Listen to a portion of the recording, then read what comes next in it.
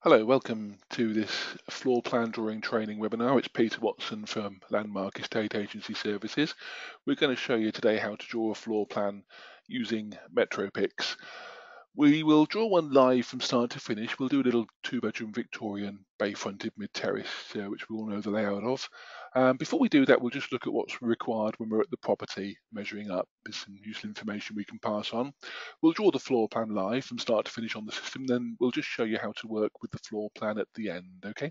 And we'll keep any questions and answers to the end. So we go to the property, we take an instruction, take a house onto the market, and we'll do photographs, we'll measure up, we'll do the sales particulars, and while we're there, we'll do a simple little sketch of the property. And I stress the word simple. I had a chap a couple of weeks back who was saying it's taken him ages to do the sketch, and he was measuring everything. He was measuring the width and depth of the chimney breast, how far that was from the end wall, the width of these double doors, so no wonder it was taking him an age. And basically, I think the term to remember in the back of your mind is visual accuracy. So with regard to sort of sizing of fireplaces, doors, windows, visually correct is absolutely fine. Just spend a couple of extra seconds on the sketch, getting it visually correct. So if these kitchen units look as though they come 2/3 the length of the wall, just draw them as you see them. We might look at this fireplace when we get back to the office and think, well, it looks a bit skinny and shallow. But if that's what we're drawn at the property, that's what we would create with Metropix. With regard to room measuring, obviously we've got to get that measured accurately. So with the living room, we can see it's 23'7" by 11'2". Just pop the measurements against each wall. There's nothing worse than having a sort of 10'6" by 10' room, square room, and you don't know which wall's which. So measurements against each wall. On this example, someone's used a ruler as well, but freehand is absolutely fine. But all we're saying is don't go spending an age. We do provide graph paper on our website, so I'll show you where that is just before we start the training. But we've done our sketch at the property. We come back, we log into our Metropix account, and we create the floor plan room by room. We get one room to the right shape and size, add another room and build up the layout. And then we can pop a few doors and windows onto the floor plan. It says 10 minutes for the average sized house, which is completely realistic. It's a very quick, easy to use system. So let's start drawing a floor plan. I just want to open up another page. We've got our own training account that we use for demonstration purposes. Works exactly the same as your own account, and so when you log in, it'll bring you to the My Plans page, and it will give you a list of the 20 most recent floor plans that you've drawn. If you need something a bit older, you can see 20 most recent floor plans listed. Click the search for more link, and you can search by keyword on the next page to find any older properties that you've drawn on your own account in the past. I mentioned information on the website. If you go to the home page, the top left, click home. And then we've got a section called support. So home and support, and then just look in the training material section and click view training material. So home, support, view training material. And this is the graph paper I mentioned. It's what we call sketch template. If we click the download button, it opens up a PDF that we can just zoom in a little bit. You'll see it works better than graph paper. It's a series of light grey crosses that form a grid. So that shows the sketch more clearly. Okay, and on the right hand side we've got some symbols, doors, windows, all the way down. And we've got a second page, a continuation sheet as well. So that's the sketch template that's on the website. We've also got sketch guidelines and examples, some information about how to create the floor plan when you're sketching at the property, and some guidelines that you might find useful, so you can refer to that as well. But that's on the website homepage, support and view training material. To get back to our plans, as I said at the start, when you log into your account, it brings you to the My Plans page. So if we click Login, it'll take us straight back to our plans page. Now we're going to draw a new floor plan. So we've got a link top left which says New Floor Plan. So I'll click that now. And step one asks us to enter the property address. So for sake of anything better to write, let's just put 1 Stockport Road. That'll do. When you put the address there, I would suggest you put the full address, including the postcode. It's entirely up to you, though. It's really just so you can find the floor plan again in the future. But I'll explain why a full address is better, and then click Next. And step 2 asks us how we want to create the floor plan. Now we've got 3 options. Draw online now, starting with a blank page. We'll click that in a few seconds and draw a floor plan from scratch. But got a couple of other options. Open the existing plan from the search results. Well, Metropix have been going since 2005, and in that time, thousands of customers have drawn literally millions of floor plans, and we're over 10.5 million. And it might be this one Stockport Road has been on the market in the past, and perhaps the agent that marketed it previously could have had used Metropix to draw the floor plan, in which case we will have a matching floor plan in what we call Plan Bank. Okay, it's our bank of plans of previously drawn plans by other customers, and you can see we've got one there from 9th of November 2016 and an older one from 2009. So logically, you click on the most recent one, but it might be that if one wasn't there, you might think, well, number 17 is a similar layout. I'll click on that one. So Plan Bank can save you having to draw the floor plan from scratch. It's a really useful time saver. And there's, as I say, over 10.5 million floor plans in the bank now. So there's usually something that matches. Third option is to use Auto Draw. That's where we draw it for you from a sketch that you send to us. That's an additional charge. So only click that if you're happy to pay the extra, or you're authorized to pay the extra. So we're going to draw the floor plan ourselves, so we'll click the Start Drawing button now. And this loads up the page that we call Plan Maker. There we go. So I'll just talk you around this page. We've got a blue box that gives us hints and tips and guidance about creating the floor plan, telling us to please begin by pressing the Add Room icon at the bottom of the screen. And you can see we've got a room symbol. As you hover your mouse over those, they change to Add Room, Add Stairs, Undo and Redo. In the bottom right hand corner, we're working on a 2-foot grid. So each one of these squares is 2 feet, so clearly we're working in feet and inches.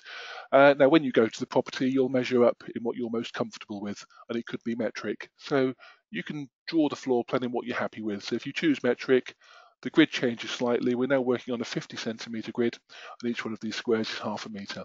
So working what you're comfortable with. At the end of the day, the system will provide the measurements in both on the finished plan anyway. So I'm afraid we'll stick with feet and inches for now. We've got a bank of symbols that we'll come to later, and a floors tab that we'll come to in due course. So we're going to draw a little Victorian bay-fronted 2-bed mid-terrace upstairs bathroom. We all know the layout of those. When we start the floor plan, we always start on the ground floor. And because we create the floor plan room by room, we tend to start in one corner and work diagonally across room by room. So what we'll do, we'll start with the lounge at the front of the property. So we can click Add Room, and we can create our first room. You can see it says first room, and this is going to give us a ready-made square room as a starting point to work out from. Now on the left-hand side, we've got various room types: hallway, reception, kitchen, down through garage and outbuilding. Just choose the type of room that it's going to be. So I said it's going to be a lounge, so logically we just put a dot next to reception, which I'll do now. As soon as we do, we get some reception type room name options come up: dining room, drawing room, family room, etc. So we can just choose from this list. They're pre-populated just to save having to type everything in from scratch. It'd be a bit tedious. But if the room name that you wanted wasn't there, had someone once wanted to call one a snug, just type it in manually. We've got users all over the world that use Metropix, and they'll type in their own language and the system accepts it. You might even have a small lobby in the middle of a house, door in, door out, and you think, well, there's no point naming it. In which case don't. Hallway type room and leave it blank. For this exercise, we'll call it our lounge. That's fine. So room type, room name. You can ignore ceiling height. If we're dealing with that, you'll be on the phone to us with a query, and click OK. And so, as I say, there's our ready-made first room. It's an 8-foot 2-inch square room. How do you know, you ask? It's not obvious there's measurements on there. Pop your mouse on the graph paper, hold the left mouse button down, and the measurements pop up. Okay, so when I release the mouse now, they disappear. So we want to get this to the right shape and size. So you'll see as we hover our mouse over any wall, the wall turns red and a double arrow appears. And the nature of the system, as I say, is drag and drop. So hold the left mouse button down, and now we can drag this wall out. And as I move this wall out, the measurements on the adjacent wall are increasing. So when we get to the right width, we can just release the mouse like so. 14'8", perhaps go a little bit further. Whatever it needs to be, you can just tidy up and get it exact. And we can increase the depth accordingly to whatever that needs to be. Okay. When we're there, release the mouse, and again, mouse on the graph paper, hold the mouse button down and check the measurements. For the sake of this exercise, let's just imagine that that was 14'9". Okay, I've gone to 14'10". I can fiddle around and get the wall back an inch, but I'll leave it at 14'10", just to make the point that when you're drawing the floor plan, don't get paranoid that every room's got to be exactly to the inch. Okay, we want to draw the floor plan as accurately as we can, but sometimes you might have two rooms next to each other, and the measurements vary by an inch with different plaster finishes, so you can't always get it absolutely perfect. So as I say, don't get obsessed that it's got to be absolutely perfect. Sometimes you can't, and I'll explain why at the end. So what we're going to do now, we're going to add some more rooms. As I say, that first room was just a starting point to work out from. So we'll put a hallway down the left-hand side. We'll imagine we come in the front door at the bottom and walk down the left-hand side of the lounge. So we'll click Add Room. For every room that we create from now on, we get this little red dot that follows the mouse around the page. Simply pop that red dot in the corner of the new room. You see it just snaps into place when you get there. Left-click and hold. Drag this mouse to the opposite diagonal corner like so. And when we're at the right size, release the mouse, and we can name it hallway type room. We'll choose hall from the list, that's fine, and click OK. So we're going to put a dining room behind here. We're going to put a kitchen behind that and run out of space very quickly. So we can drag the plan down the page by putting our mouse on the graph paper. Left click and hold. Yes, the measurements pop up, but it's like we're dragging the graph paper sheet around. Just left click and hold and drag it to where it needs to be. And now we can click Add a Room. Little red dot, move it to the corner of the new room. Left click and hold. Simply drag to the opposite diagonal corner like so. Release the mouse. This will be our reception type room, and we'll choose dining room from the list and click OK. So very quickly we can create rooms. Now perhaps this is a through hallway, front to back. We've got the stairs on the left-hand side and walk between the stairs and the dining room to get through to the kitchen. So we can extend this wall up, and you'll see the walls snap together as they join up as well, and just drag this to the end like so. And if we drag the plan down the page a little bit more, we can pop a kitchen on the back. So add room, little red dot, left click and hold, drag the opposite corner, release the mouse, kitchen type room, kitchen defaults into the description, ignore ceiling height, and click OK. Now sometimes you'll have rooms within rooms. You'll have an ensuite in the corner of a master bedroom perhaps, or a cupboard in the corner of a room. Let's just imagine we've got a little cupboard at the end of the hallway, a little storage cupboard, a little understairs cupboard, door in from the kitchen. I've always thought it's important to show cupboards and storage on my floor plans. So we'll still create it as a room. So we'll click Add Room. As I say, it's only small, just in this area here. But when we release the mouse, oops, we can name it accordingly. We'll choose this storage type option from the list. So it's a storage type room being a cupboard, and we've got the cupboard option there as well. And click OK.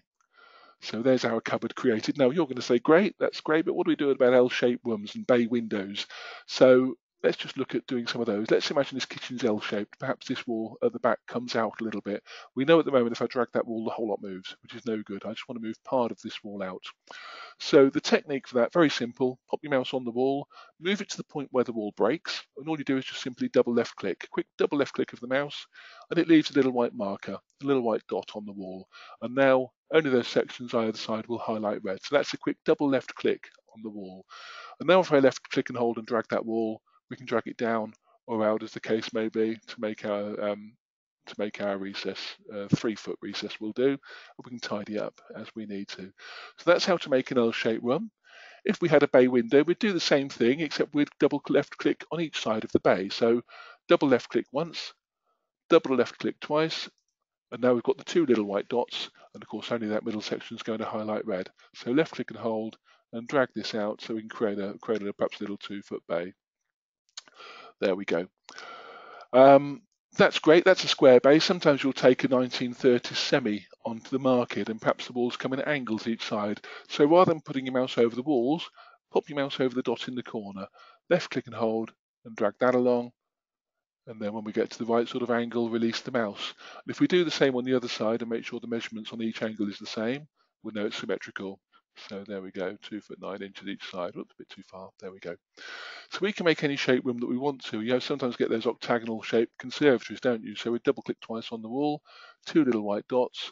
We don't need to drag the wall out to make the square bay, but we can drag the dots out to create the angles. You sort of get the idea. So we can do any shape room that we want to, really, within reason. If you should go wrong, click the undo button. This will undo up to the last 20 actions that you've done, and you can go back to where you were and pick up. But there's our ground floor drawn. We're quite happy with that. We're now ready to start popping a few symbols onto the floor plan, a few doors and windows. And these are all under the title of basic symbols. You can see here, basic symbols. We've got a door, double door, window. It tells you what they are as you hover your mouse over them down through hobs and sinks and a fireplace. There's lots of symbols on the system. If you go to all symbols, there's a few extra sort of sink options, and there's an Argo and corner shower, bidet, that sort of thing. And if you go to all symbols, it breaks it down by category. So if we click on kitchen, for argument's sake, there's every kitchen related symbol that's on the system. Okay, we'll stick with the basic ones for now. We want to put a front door onto the bottom of the hallway there. So choose the symbol that you want. In this case, door works for external and internal doors. Left click and hold, and we just drag that door onto the floor plan like so. When we're there, release the mouse, and that's it. Left click and hold, and just drag your door, the symbol that you want, onto the floor plan. So we can quickly pop a few doors onto our floor plan here, like so. Once we've dragged some doors on, we might want to pop a few windows on there as well. And you can see that every symbol's got a blue button. Okay, they serve two purposes. Firstly, as you hover your mouse over that blue button, it turns red and a hand appears. Okay, so clearly, as it turns red, if it was in the wrong position, we can left click and hold and drag that to a new position and move it around as the case may be. Or if we want to change the properties of a particular symbol to make it bigger, or with doors, perhaps we might want to change the hinge side or the swing direction. Perhaps this outside door, the hinge is on the dining room side, and perhaps this cupboard door opens out into the kitchen. We can, rather than drag the symbol, we can hold our mouse over the blue button when it turns red, and left click once. And a single left click will open up a door properties box or a properties box for that particular symbol. With doors, we've got hinge side and swing direction under swap. So if we click the swing direction button, you see the door flips the other way. Just close the box. So with the external door, click on the blue button, click on the hinge side, job done, close the box. This window on the front of the bay is too small, much too small. So again, we click on the blue button and we can size symbols. You can see we've got an opening width slider bar. So this defaults to the length of wall that it's on. Okay, so all we do is just drag this to the end, left click and hold, drag that slider bar, and it now fills the wall up with the window. We can close the box. We can pop some more windows on each angle at the side. We've got a fireplace symbol that we can pop onto there, onto our lounge. With the fireplace, obviously there's width and depth. So if we click on the blue button, yes, we can size it by increasing these slider bars accordingly. Okay, or you can put your mouse over the handles in the corner, left click and hold, and drag those to as big or small as the symbol needs to be, like so. Okay.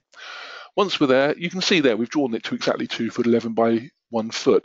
We've not measured that at the property. It looks visually correct. That's the key thing. Now, don't want to get too advanced on these sessions, but there is a nice little shortcut we can show you where you can clone a symbol. You can make an exact copy of it. Let's imagine perhaps we've got a fireplace in the dining room that matches the one in the lounge. So rather than go dragging a new fireplace from here and click on the blue button, we can clone this symbol, okay? And it's what we call control and drag. In the bottom left of your keyboard, you'll see a control button, CTRL. I'm going to hold that down on the keyboard now. And so holding the control button down, now when I drag that fireplace, it doesn't move it, it makes a clone, makes an exact copy. Okay, that's a really useful little technique to get used to. It enables you to work in a smaller area. I'll explain what I mean. Perhaps we've got a dining room on the back, a window on the back of the dining room here that matches the one in the kitchen. So we can drag a window across onto our dining room. That looks a bit big. Okay, so we can click on the blue button and just size it by the handles accordingly. To close that properties box off, just click off the plan on the graph paper. That's got rid of that. Hold the control button down and drag that onto the kitchen. So we only worked in this small area here, but it speeds things up quite a lot. And in the kitchen, we can just pop a few base units. You'll go to your own level of detail in terms of your floor plans. As I say, there are lots of symbols on the system, furniture and all sorts, but I think basic floor plans is all we need. People just need to see how to navigate around the property. And I think kitchen units, hobs and sinks, and perhaps a bathroom suite is all you need to go to. So we can extend that those base units just short of the door. And you only need one symbol for each run of base units, not a symbol for every single base unit, okay? And we can now pop a hob and a sink onto our wall like so. One thing with base units, sometimes you have an island unit that floats in the middle of a room, and you see when you try to put a base unit onto the floor plan, it just sticks to the walls all the while. No matter where you go, it just wants to attach itself to the wall. So drag one onto the floor plan and then click on the blue button, and we've got an option to stick to walls. So if we untick that, it now frees itself from the wall, okay? And now it's not stuck to the walls. If we click on the blue button, we can rotate it. We can resize it by the handles. We can even put rounded ends on it. There's all sorts we can do. You'll get used to this at your leisure as you play around and close the box. So there's our island unit, okay? And to get rid of a symbol, just click on the blue button and delete it. It's a delete option for every symbol. And that's it really. Sometimes if you needed to remove a section of wall, perhaps this is a through room, we could have called this lounge area and dining area. We've got an opening symbol that we can just drag onto our floor plan. and this puts a break in the wall. So if we can click on the blue button, it might be a door width break, perhaps on the left-hand side or on the right-hand side. Or if we click on the blue button, we can extend it all the way across and remove the wall completely. Or there may be brick piers each side that support the RSJ, like so. And yeah, okay, it's exactly 9'7", but we've not measured it. It looks visually correct. That's the key thing. So we've drawn our ground floor. We're happy with that. We're now ready to start our first floor. And I mentioned the floors tab at the start. And I'm going to click this for the first time now. A new floor will be added named first floor, which we can rename if we need to. So we OK that message. And it gives us a brand new sheet of graph paper, but with the pastel outline of the floor below in blue. Now, this doesn't show on the finished plan. It's purely a guide for you to work to. If you like, the system tries to picture your floor plan in 3D. So it wants you to draw your first floor rooms directly over the ground floor rooms, working to the same footprint. Now, you saw on the ground floor we started in one corner and worked diagonally across. With the first floor, it's a good idea to start with the landing first. Get the landing drawn first, and then work out from there. So we'll create our landing in this area here, like so. Hallway type room, and choose landing from the list, and click OK. Now, we can't put stairs onto our floor plan until we've got a room to connect them from and to on each floor, which we have now. And to change floors, just click on the image of the floor that you want to go to on the left-hand side, so you can switch instantly between the floors. Now, we'll pop some stairs onto our floor plan. We'll put a straight flight of stairs in. We're going to click the stairs wizard in a second or two. When we add stairs, as I say, it takes us through a step-by-step wizard. And we talk to the system in terms of compass points, where we're heading north, south, east, or west as we go up and down the stairs. So as we're walking down our floor plan here, we're heading north down the hallway, and we'll continue north as we go up the stairs. So add stairs, click that. Which floors do the stairs run between? Which floor is the bottom step on? The ground floor. Which floor is the top step on? The first floor. So telling the system we're going from ground to first. When you click them, they highlight. If it's a spiral staircase, we can tick that box. It's a rarity, so we don't need to in this instance. Ground to first, and then click next. Looking at your sketch, imagine a person standing at the bottom of the stairs. As the person steps onto the bottom step, in which direction are they facing? Well, we said we're heading north as we go up the stairs, so click the north-facing set of footprints and click next. And it asks us to move the step to the correct position on the ground floor, so we OK that message. And that's what it's talking about, a step that's following the mouse around the page, pointing north and saying up. And we line this up on our ground floor, just touching the left-hand wall, and left-click the mouse now. And that's set it. This time our person's at the top of the stairs looking down. As the person steps onto the top step, in which direction are they facing? Well, it's a straight flight of stairs. We're heading north going up. We must be facing south coming down. So south-facing set of footprints, click next, and we simply pop that on the first floor landing. It takes us there automatically. Left-click the mouse, and finish. The stairs have been added successfully. So we click finish and job done. There's our stairs, very easy, and that's how to pop stairs on your floor plan. I will show you once more very quickly, only because this time what we'll do, we'll put a turn in at the top of the stairs. So when we get to here, it won't be the end. We'll carry on round the corner, round some angled steps. So if we were coming down the stairs, we'd be in the middle of the landing at the top, facing west. Take one step west, turn around the angled steps, and then come south. So we can remove the stairs by clicking on the blue button and selecting delete, but there's a step on each floor, so easier just to click undo as it was the last action that we did. So very quickly, add stairs is exactly the same this time for the ground floor. So ground to first, click next. Heading north as we did last time, click next and OK, and pop the ground floor step touching the left-hand wall. Left click the mouse, and this time, though, our top step, we're going to be heading west. Just that one step, and then we come around the angled steps. West facing, click next, and we line this one up in the middle of our landing at the top of the stairs. When I click the mouse now, it won't be finished because it's worked out it's got to put a turn in to join the stairs together. Does the staircase have some steps at angles as in the diagram? Yes, it does. If it was a flat landing, we'd say no. Yes, click next, and now it's finished. Stairs have been added successfully. So we click finish, and there we go. You can see it's put the top step in while we're heading west. We've got the angled steps as well.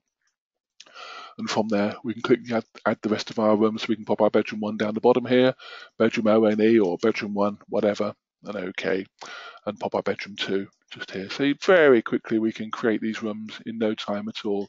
As I say, 10 minutes, the average size floor plan is completely realistic. We've had a bathroom on the back here as well. like so.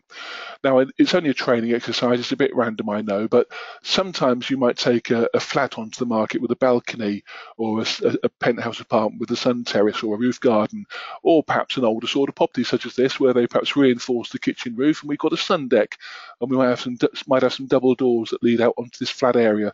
So we want to create an external area on our floor plan, such as a sun deck or a balcony. And so we can still create it as a room, add room, little red dot, left click and hold, drag the opposite corner, and we will choose this option halfway down. It's a balcony type room, okay? And we can choose balcony or roof garden. Sun deck works fine on this one, and click OK. So there's our sun deck. Works the same as any other room where the walls turn red, and we can double click on this wall here to line it up with the floor below and make the irregular shape. So that's how to make an external area. Using the balcony type room, you'll see it comes out cross-hatched on the finished plan. And remember your bay windows, working to the same footprint of the floor below, double left click, two little white dots, and just drag that wall out. And so that gives us our square bay or an angled bay. You might say, what do we do if it's a curved bay, a curved window, a bow window? So let's just show you those. As I say, I don't want to get too advanced on these training sessions, but it's worth knowing these come up quite regularly. Under the Edit tab, we've got the option to draw a curved wall. Okay, so I'm going to choose that now. And with drawing a curved wall, we pretty much draw the curve ourselves. We've got our little red dot that follows the mouse around the page. Just move that dot to where the curve starts. Left click and hold, and as we move our mouse, keeping the mouse button held down, we're drawing a curve. Okay, and when we get to the end, it's not a very good curve, but the system realizes that when I release the mouse now, it smooths it all out and makes a nice smooth curve. So let's just undo that. Edit, draw curved wall, little red dot, left click and hold. It could be a shallow curve, not coming out so far. Release the mouse now. You get the idea. You don't even need to be good at drawing curves. You could tell the system, I want to draw a curved wall, and I want to start here, come out this distance, come across to about here, and finish there. So I've only drawn a box, but it gives it the starting point, the ending point, and the depth. And from there, we can just add a window onto our curve like so. Click on the blue button. Anything with curves doesn't quite know where to end, and it can carry on past the end. So be a little bit more careful when you're sizing them. So that's it. We had a fireplace on the ground floor, and if you've got a blocked up chimney breast, you can use the block symbol, or bottom left of your symbols there, just drag that onto our floor plan. And you remember the sketch we looked at the very outset? So if we were sizing that, it would have been something like this, quite shallow and skinny. So you can size it as you need to, visual accuracy. And I think that'll do for my chimney breast on the first floor, and close the box. And remember control and drag, and it makes a clone. So there we go, we're pretty much in the home straight. Let's just imagine we haven't got time to finish off this floor plan, and perhaps we want to come back and finish it later. It's going to need to save it as work in progress. Perhaps we've got an appointment to go to. So we can save it as an unfinished plan. Under the file menu, we've got the option to save unfinished plan. So all you do, choose that, and just click save. So file, save unfinished plan, and just click save. The system will now connect with our Metropix system, and it's saved a version to the system. Your floor plan has been saved successfully. So we OK that message. Doesn't take us out of the floor plan. So if you want a really big one, or you want to back up your work occasionally, you can do. But now when we click File and Exit, we won't be prompted that our changes will be lost. So we go off, we do our appointment, we log back into our Metropix account, and we just need at the top there to show unfinished floor plans. It wasn't a completed one, so click to show unfinished floor plans, and there we go, open floor plan. And in 5 or 6 seconds, it loads it all straight back up again. We can go up to the first floor, go back to our symbols, and just pop a few more doors and windows, whatever we need to, just to complete the floor plan. So there we go, we're pretty much done. And remember, if you've got sort of built-in cupboards, create them as a room. If there's a run of wardrobes, we can create them as a room there. Storage type, and perhaps W for wardrobe. And again, this is where your control and drag comes in really useful. We might have 3 sets of sort of sliding doors that match. So 1, control and drag to copy, control and drag again to copy. You get the idea, but nice and quick. So there we go. We've drawn the floor plan. We're now ready to plan complete it and get the finished version. So we've got our tick box in the top right-hand corner, plan complete. We're going to click this for the first time now. I'll talk you through this process. There's 2 screens to the plan complete process. Property details, property address and reference number, 1 Stockport Road, that's fine, that's correct, it's all spelled properly. Public property description just means you want to put any text or wording onto the floor plan. It's rare that you'll need to use it, okay? If you want to put the address on the floor plan, you can copy from private, and it copies the address or the street name without the house number, or you can enter something manually, perhaps any text you type will appear here, I'll do. We'll put that on there so you just see where it appears on the finished floor plan. The system can calculate the floor area of the property as well. So if you've drawn the floor plan accurately, it'll take all the calculations from each room and add them all together to give us a cumulative area for the property. So if you don't want the area, or you're not confident it's been drawn that accurately, click Don't Show the Area. But we'll leave it on there. You can enter a figure manually if you want to in either square meters or square feet, but we'll leave it to show the estimated area. And we can add a compass rose or a north arrow or a direction arrow. So if we stood facing the property and got the compass out and it pointed to say 8 o'clock, add direction arrow, we've got a dial that we choose which way our north arrow is going to face. So somewhere about there, and that's set it, and we click OK. So that's the first screen. I'm going to click OK. It will prompt me to check the wording on the public description because that's going to appear on the finished floor plan if you choose to put it there. So we click OK. And the public description for this property is now any text you type will appear here. So that's great, just made sure it's correct. Okay, that. Second screen gives us a list of all the rooms that we drew in the order that we drew them. And we've got our lounge here, 14 foot 10 by 15 foot 1. I'm going right back to the very beginning now. Do you remember we said perhaps it was 14 foot 9, but we just left it an inch out? It's here that we can click on that measurement, delete the 10 and type in a 9. It doesn't start moving walls around. It doesn't start making a mess of my floor plan. It just puts the right measurement into that particular room. Something else I can do is add text after each measurement. So it's width first, depth second, perhaps it's a maximum width and into bay for the depth. And that's optional, you don't have to put text in, but if you want to, it just clarifies the measurements. And what we can also do is show measurement arrows on the finished plan. So we've put a tick box there. We can drag these around by the blue triangles and tell people, look, we're measuring into the alcoves, and we're either measuring to exclude the bay, or measuring into the bay. And once you've got that room correct, move on to the next one, the hallway. And 6 foot 11 by 28 feet sounds completely misleading, so it'd say no measurements.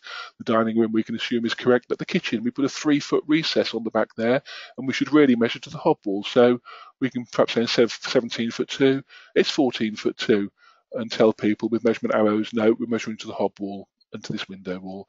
So work your way down the list. I won't bother with the other measurements, but we'll tweak those. The bathroom and the sun deck we can just set as no measurements. Incidentally, if you don't want any measurements on your floor plan at all, you can deal with this page at the click of a button and just click remove all measurements at the top. But now we'll click send to Metropix. And that's going to fire it across the system. It'll give it a reference number. And floor plans take about 25 seconds to go through. Okay, so it's not long at all.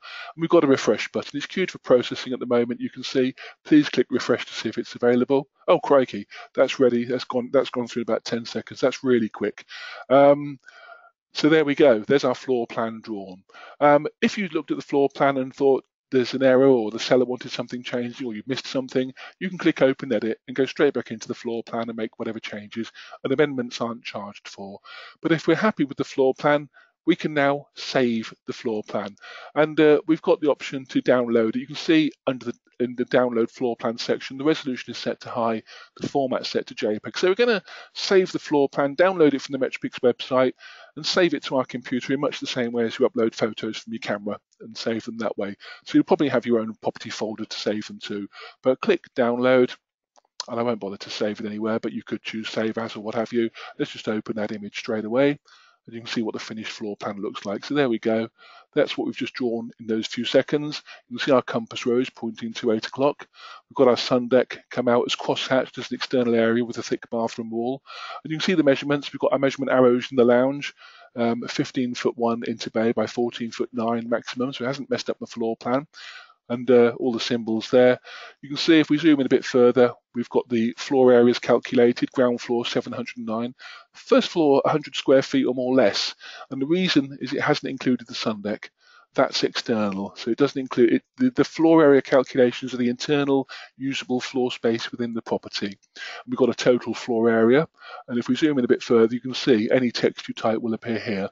So that's where we put our public description.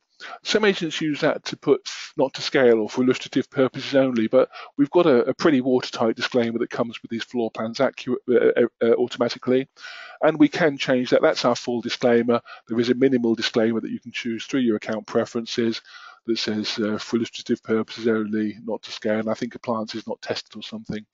And if we zoom in on our floor plan, we've got sort of bedroom one filling the screen. It's getting pixelated and grainy, but if we zoom out to a point where that's clear, about now, that's quite a sharp image and we're zoomed quite a long way into the property. So that on any website or sales particulars is going to be a really good, sharp, high resolution image.